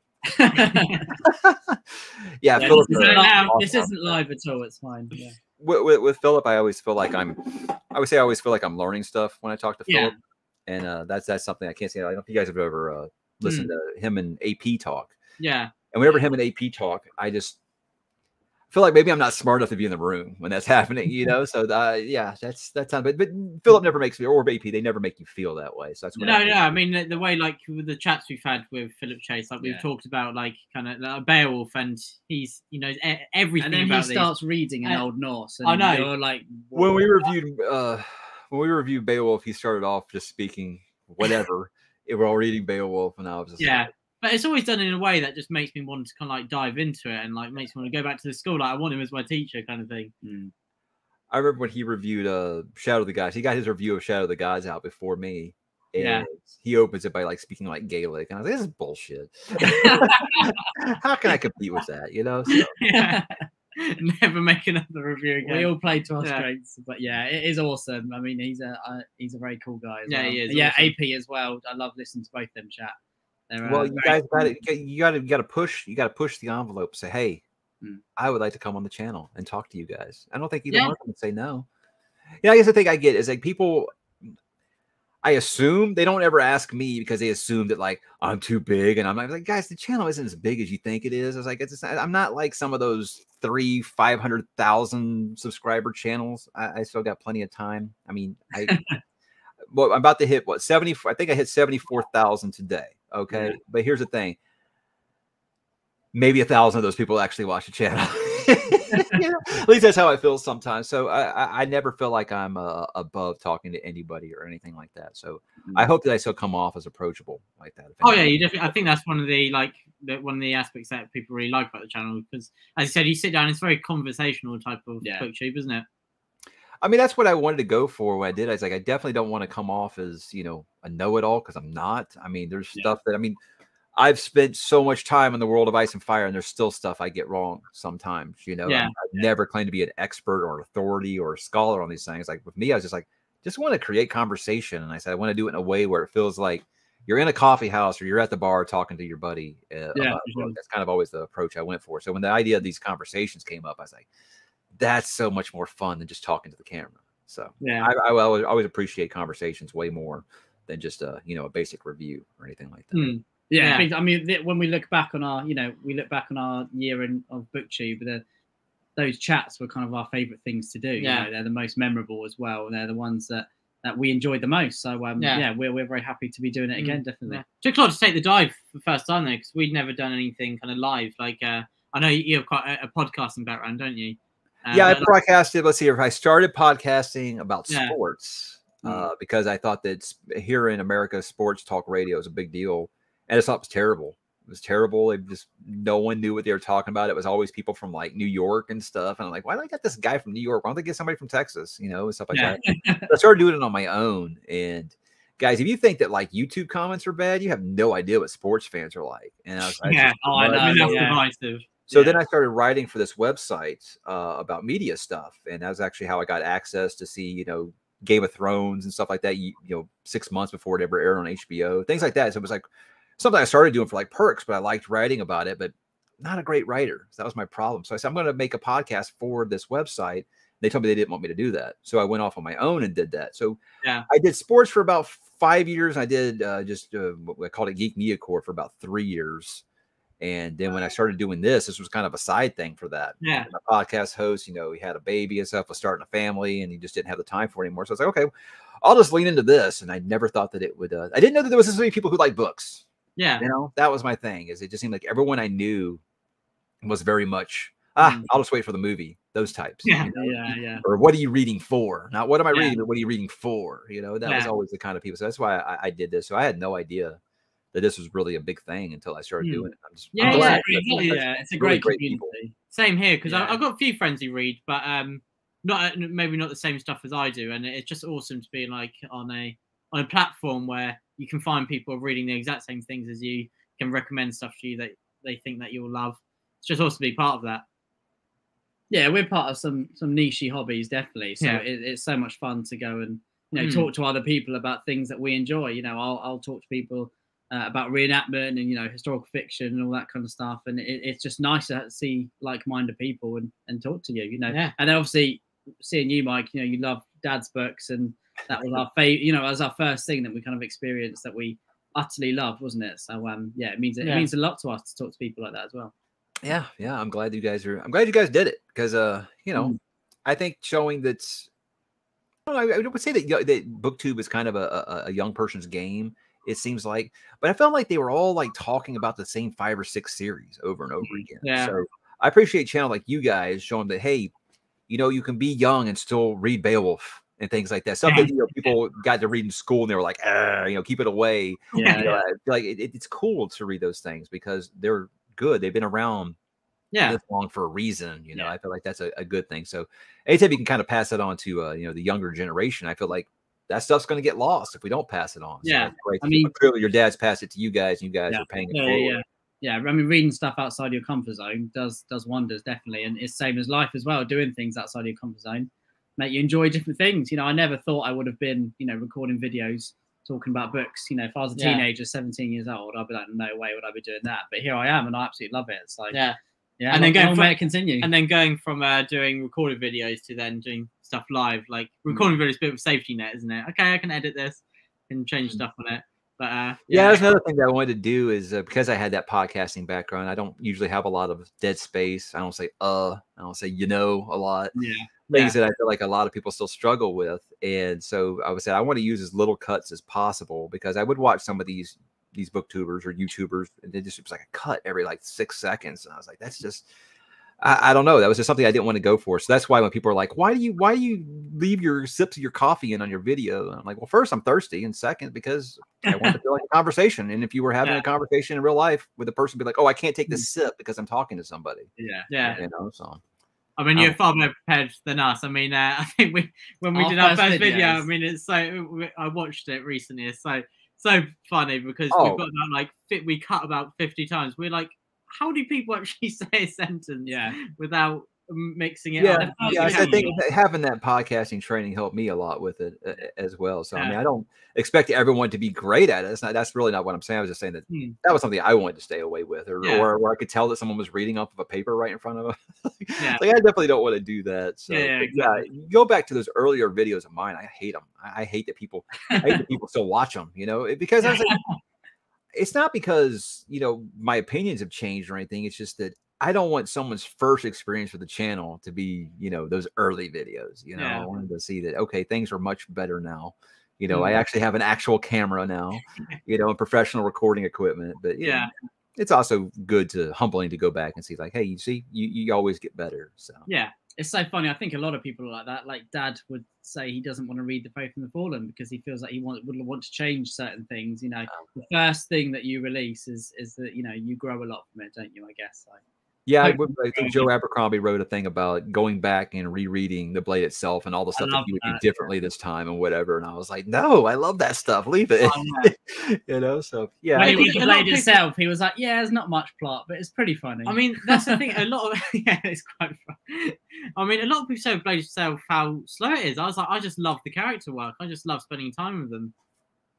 Absolutely adored it. No, same.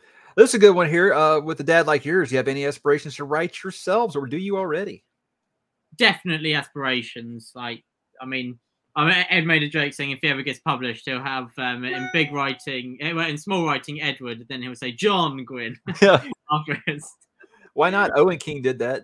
Stephen King and Owen King, and it was an Owen King book. Exactly. Yeah, I'd love to be an author. I've written 40,000 words of my own standalone. So just going to chip away at it this summer and maybe get a lot of words down. Yeah, I mean, it's a lot of fun. Yeah, I mean, it really makes us want to be writers, but It's easier said than done, isn't it? It really is. It's I've written so many different things that Dad's very kind. He'll go through it, with me with a red pen. But basically, you read it and to then have that, that kind of mentor in house has got to be a nice leg up. For me, I get that question so much. Do you ever have any interest rates? I was like, guys, the reason I read is because I can't write. And I was like, and I would just so fall into that trope of, I really like the way that Frank did this in Dune. I'm going to write that in here. Okay, I really like this part in Star Wars. And I see that. Hey, Tolkien did this. That's cool. Yeah, that would just be a mashup of all my. Yeah, I know there are a lot of authors out there who've made a great career out of doing that. I didn't want to be that person. So yeah. I mean, lots of good authors. It's just plagiarists. So you just got to, steal from the right places. I mean, look at George R. R. Martin, and the whole Stark and Lannister is the 15th century War of the Roses. So, War of the Roses. I mean, if you take it in the right way and then just change it, there's the saying, it could be yours. There's a saying, isn't there? If you steal from one source, you're a plagiarist. If you steal from loads, you're a genius or something, or you're an author. The funny thing with Dad is that when we've got a bit more serious about trying to write things, we sat down and we're like, how do you do it? But it just comes so naturally to him. He was like, I just he is the most 3-4 events. Yeah, it's so I frustrating. plan, and then I just write and I just see what comes out. He's such a good teacher, and then the answers you really want. He just goes, I just do it, and that's even more annoying, to be honest. Just do it. Yeah.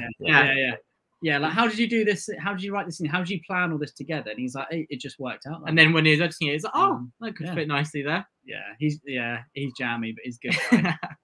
Yeah, it's good also with family is they got no problem being vicious either. Yeah. Trash, it's garbage. No, you guys take this out. Okay, he's he's so kind about it though. He's like, Ed, I really like what you're trying to do here, but we're just going to put our red line through it. And 15 pages. And he goes, a really nice word there. You've used a really nice simile. That's lovely. But that needs to go and that kind of thing. So it's nice to know that he's more gentle with you guys than he is with his characters. Exactly. Yeah, we could. Yeah, we got to be. We could fare worse. Yeah. Well, I think that we have talked for a good while here, and I could probably talk longer. But my kids are out there whining because they haven't eaten 2 hours. Kids are just going to die and shrivel up, and it's just like I said, my wife loves to schedule her hair appointment like right when I decide to do one of these conversations. Yeah, it's a good coincidence. I really appreciate you guys taking the time out to do this. It was something we've been trying to do here for a while. I'm glad it finally happened. If you guys ever want to resume those Joe Abercrombie talks that we had planned, I think Philip and I don't want to speak for Philip, but I think both of us would definitely love to do so in the future. I think we were going to do one on my channel, one on you guys, one on Philip's. That was like the original plan. So if you guys ever want to resume that, just say the word and I am there. That'd be awesome. We'll drop you an email soon and we'll get it booked in. And it's been an absolute pleasure being in this chat. I mean, had so much fun. I mean, just love talking about just books in general. Right. Yeah. Thanks. Yeah, so much. Likewise, man. Really so anytime that you guys want to hang, just give me a shout. And guys, awesome. Go ahead and tell everybody where they can find you. You can find us on the Brothers Gwynne on YouTube. So that's us. All major. Any other socials that you care to talk about? Do you use them very much? So I've got an Instagram and Twitter called The Wolf and Crow. So I don't use too much of Twitter, but I can't remember my Twitter handle. There you go then. I think it's Brother Ed. Brother Ed. William knows more about. That's why you still have your sanity. Because you're not using that app too much. Yeah, exactly. There's too much doom scrolling on Twitter, but I use it sometimes. Yeah. I like sharing some pictures of my favorite books on Instagram. That's probably the main thing I use. Yeah, definitely. And share more pictures of the goat. I think a lot of us would like to see more of the goat. Does the goat have a name? So we've got 2, Vito and Sonny, so from The Godfather. Oh, nice. Okay, so tell me when you're reading Jade City, you weren't just like, okay, this is okay. So no, Shay is like Michael. Okay, here, Hilo is very much Sonny. I mean, you tell me you're not doing that the whole time. I'm doing that the whole time. I feel like I need to stop myself doing it so much. Like every new character I meet, I'm like, this is which like this character. Yeah, I'm going to be talking to her in September, Fonda Lee. Oh, wow, that's awesome. And I'm pretty sure, just based off of her emails, we're going to talk about The Godfather for about an hour. Yeah. Of it. So I need to read The Godfather as well. I'm going to read Jade Legacy, book 3 of that, and then I am going to read The Godfather because it's just something. It's one of my favorite movies of all time. I can't believe I've never actually read it, honestly. Do you prefer Godfather 1 or 2, Mike? Man, it's tough. Gosh, I mean, I want to say 1 because I like the whole like loss of innocence kind of thing with Michael in that story, and obviously you've got Sonny in there, who's one of my favorite characters. And of course, Brando, so but 2 is just full on where just Michael's just a monster, So I always say 2 because Robert De Niro, I think, just steals it for me. Yeah, yeah. Sequence. I don't think there's a wrong answer there. Really, it really just kind of Yeah. depends on what mood I'm in. We just won't talk about 3. I'm gonna be honest. I can't watch one without watching the other. I've watched one. Okay, let's go ahead and put in part 2. Now, it's just a shame that it ended at part 2, huh? That they never made any more. I know. Yeah, they should do a 3 really, but yeah, we'll see. Yeah, maybe one day. All right, well, I'm gonna feed the kids and go watch Godfather now. So awesome, guys! Thanks so much for the talk, and we will talk again soon. Thanks, Mike. All the best. Take care. Truth and courage.